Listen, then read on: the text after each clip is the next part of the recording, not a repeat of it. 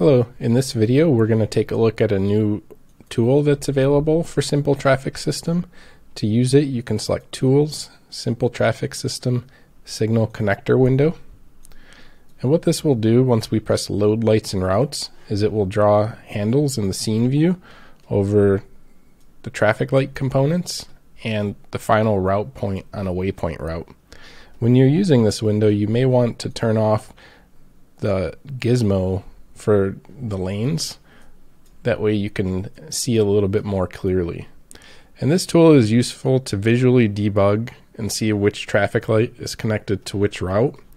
And it's also useful to select the from handle from the light and the to handle from the route to reconnect and assign new routes to light points.